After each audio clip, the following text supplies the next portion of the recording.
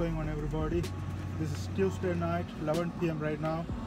How did the day went? I actually came from Windsor today. Like this morning, I arrived to Toronto. Then what else? I just slept. I just slept until 1 o'clock, and then came to job. That's how the day went. And I'm, giving a little bit thought about what to do for the next semester. As I work today, something ticked in my mind, like I better not take the January semester, like the winter semester, because I was thinking about, even if I don't get fourth year courses, I was thinking about taking computer science courses. Then I was thinking about that stuff during the work time. Something triggered in my mind, like what if I just take this semester off and study for next 2 semesters. In that way I will be relaxed, and then when the next semester comes, I will be knowledgeable and I will do better. But if I take this semester, I'm gonna struggle this semester as well, and then next semester is gonna be blank again. So I had to put a lot of hard work. But what if I take this semester off and study 10 subjects and take 5 subjects next 2 semester? I was thinking about taking 3 semester. In that way I will take 12 courses. But even in the summer I was just thinking about taking 3. So I'm going to end up just getting 11 courses.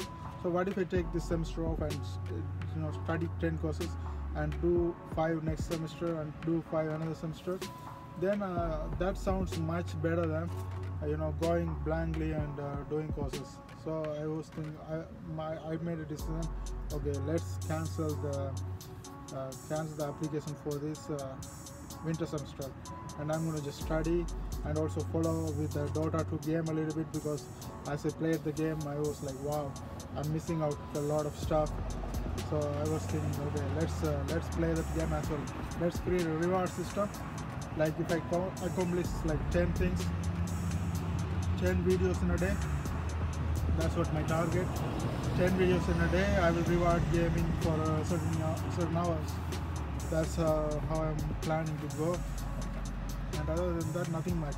And today I actually read an article from CDSP or some website. I will put this in my video.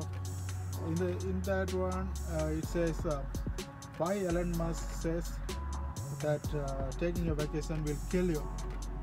The title is crazy. Like once you see that title, you already know you're gonna click that one, because that's interesting title with some question, some question to hook you. So I'm hooked by the title. It's really interesting. That's why I read the article. What is it about?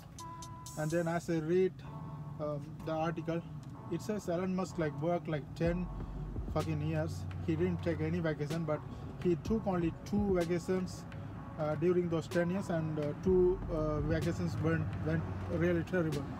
What happened? One of the vacation, when he take one of the rocket launch, rocket was blasted in one of his vacation, and another vacation happened the same thing. Another rocket was blasted.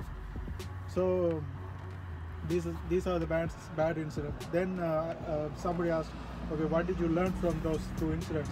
He said never take a week off. And also during his adult holiday, he was taking some days off or something for honeymoon. As he was at the time he was a CEO of X.com. As he go, what happened is he got fired from CEO job. He got fired from that company, X.com, because of he going to vacation. And then he mentioned he suddenly came back, something happened, but he got fired, and he said he never gonna take a vacation again. This guy has $1 billion. He is worth 22 some billion right now, and this guy has a lot of drive, and he's suggesting to not to take a vacation. In his point of view, I also agree with that. He's going with so much stuff. He's CEO of Tesla, SpaceX, and now he's in Neuralink, brain and machine interface. He's creating that. and he's dealing with a lot of stuff, hyperloop, you know, and trying to colonize Mars. He's dealing with a lot of stuff, and sometimes people even say they find him sleeping on the floor. He has a crazy drive, you know, crazy drive. So I was like, wow, this guy has $1 billion and he still be like that. And one of the Joe Rogan, I remember one of the Joe Rogan's talk. Joe Rogan was talking with him. He has an interview with Joe Rogan. He was slowly saying, you know, you don't want to be like me. Even in one of the